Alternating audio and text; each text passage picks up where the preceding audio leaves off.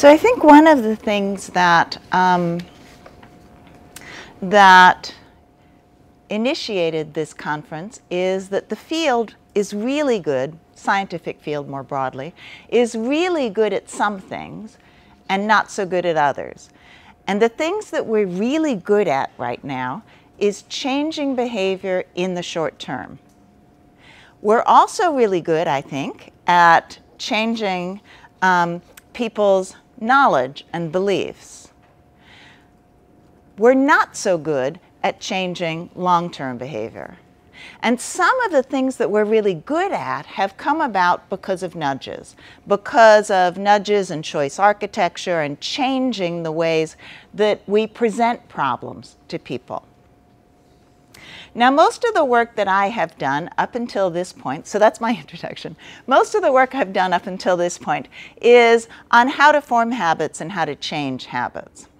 So let me very quickly go through just what I see as the sort of the basic definition of what habits are, and then you'll see where I've ended up with this work. And the basic definition is when you start doing something, you're usually quite thoughtful about it. You have to make decisions. If you're going to drive to work, you have to decide when to get to work. You have to decide how long it's going to take. In LA, you have to deal with the traffic. Over time, though, that behavior becomes more automated. And you actually learn a routine. So they don't have to think much about when to leave home or what your driving decision involves. Instead, your behavior comes to be cued by context. It's not so much thoughtful or goal-directed. And so if this is your research program, you end up spending a lot of time thinking about context. How do contexts activate behavior? And how can they be used to change behavior? Well, one approach that was popular in psychology a few years ago, but we don't hear so much about now, is the idea of affordances, that some contexts just afford certain types of behavior. They make action more likely, more possible. This is the old Gibsonian notion. Also, Don Norman did a lot of work on context.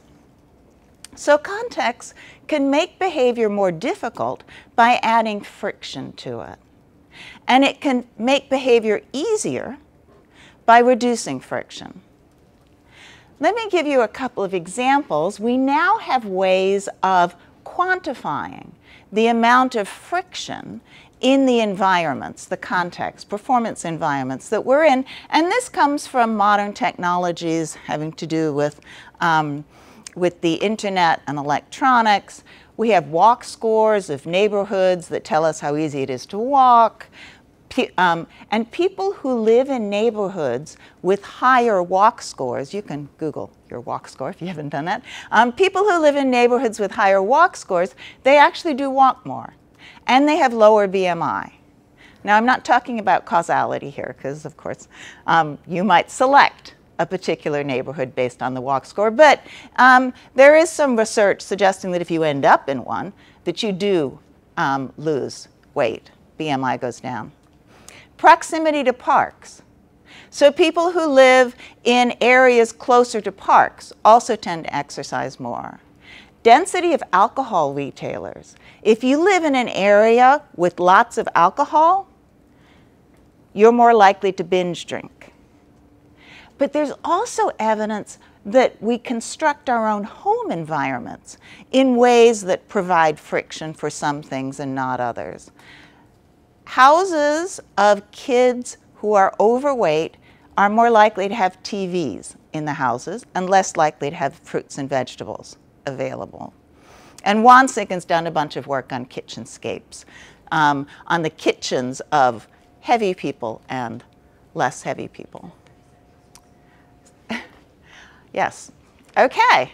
So let me give you an example of a couple of large-scale interventions that can be understood from this perspective. And one is the 5-a-day fruits and veggies. Anyone remember this? This was really successful in one way. It was a tremendously large-scale intervention. It was successful at changing our knowledge. We now know that we should eat more fruits and vegetables. It had no effect on behavior. In fact, consumption has gone down since the program started. But there's a really different intervention at about the same time, and that is the tobacco control interventions. And they actually added friction to smoking. So, and they were able to do this because of the secondhand smoke concern, right? So politically it became possible to ban smoking in public places, to control cigarette advertising. You have to actually ask someone, right, for a cigarette. You can't buy it in a vending machine, and taxes. All of those things added friction to smoking. Smoking rates have gone down. So those are my two interventions. I'm out of time, so I will just say that the interesting thing in the current work I'm doing, I think, is how these points of friction in environments influence people's behavior. What are the avenues, the intentions, or what we're finding is they influence behavior directly instead of influencing behavior. And then that may then have an effect on people's beliefs about what they should do. So thank you.